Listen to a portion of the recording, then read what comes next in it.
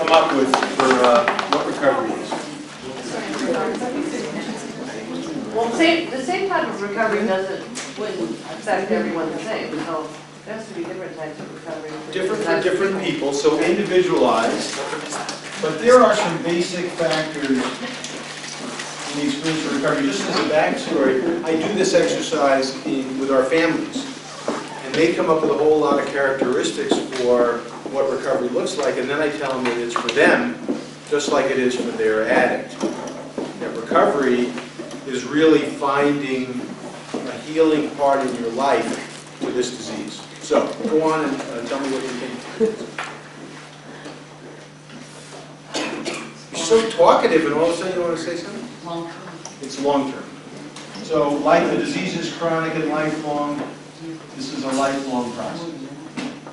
I'd also say short-term. Say what you mean. I would also, just meaning that because you have to deal with it minute by minute, day by day. Okay, so we call that mindful practice, which is really noticing what's going on in the moment. Absolutely. Good.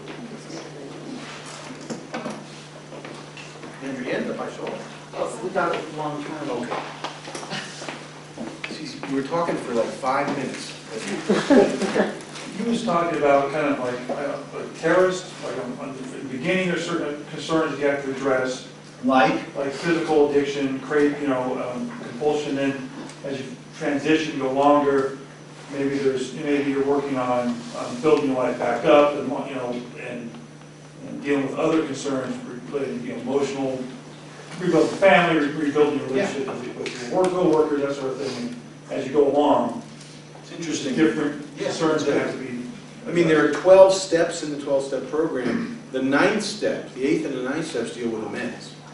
So I tell families that it's coming, but don't hold your breath, because it's going to be a while before they pay you back and before they make it right. But part of recovery is taking responsibility for what I've done. More. Knowledge. Knowledge. Information. Treatment. Yeah, whatever treatment looks like, and I'm putting 12 steps up because that's my orientation. There's a lot of evidence that it works. There's other methodologies that are effective with treatment. Cognitive behavioral interventions, dialectical behavioral therapy is now well researched in the way people, they're able to reduce their distress. So we call that distress reduction. More. I want to call it acceptance or surrender. But That's the first step, which is really overcoming the denial that I don't have a problem, that I can drink, that I can smoke a little weed, sort of that basic, and then on every level, accepting I have a disease, accepting that I have this physiology, accepting that I can transmit this to my children with my genes. I mean, a whole series of surrenders that starts with I'm powerless over my substance. More. Spirituality? Yeah. And spirituality, gets kind of a bad rap. God and religion. I think spirituality is anything other than me. Because this is a disease of self-centeredness. And recovery is really about me and you, and us, and going to a group, and working with other people, and growing from your own narrow turf to what's important in your life. Yeah. And if God's in there, go get him. Her. More?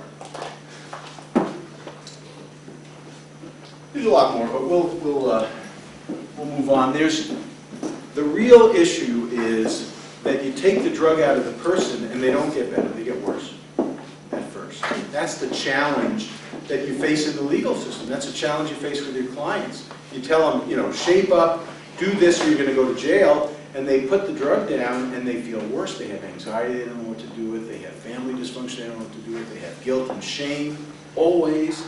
They have frustration. They have to go to drug court, and they have to go to the job, and they have to go to treatment. They have to show up for urines. They have to pay for them. It's a complicated process in people who really don't have the ability to self-soothe. So there's a lot of challenges associated. The key points that I want to, we got most of them, but it's really identifying with others so that you're not alone, sharing and commiserating, which really is both helping other people, but also benefiting from others' experiences, realizing that you're not alone. I think that a power greater than oneself, whether it's the group or nature or some form of God, is a helpful tool. Certainly the 12 steps are based in it.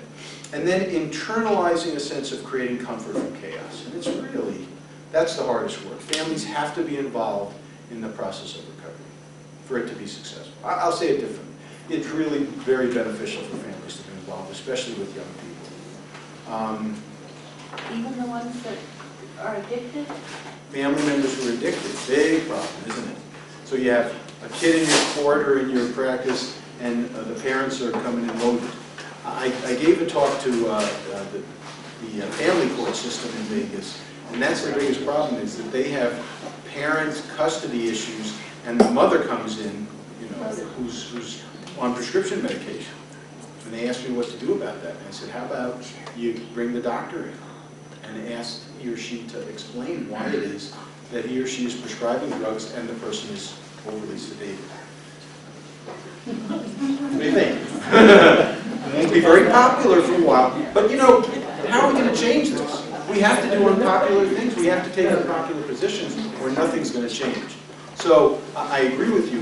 When we have a family, let's say, I mean, I have somebody in treatment now who's an alcoholic, and he's going home to an alcoholic wife.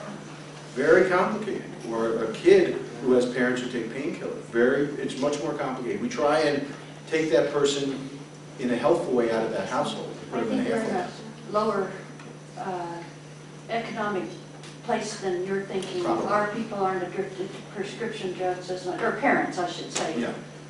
They're addicted to heroin and methamphetamine.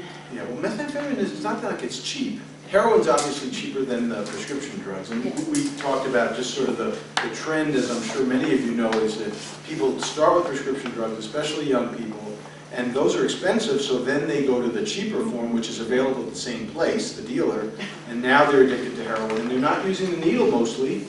They can smoke it, they can snort it, and they can get intensely high and intensely addicted.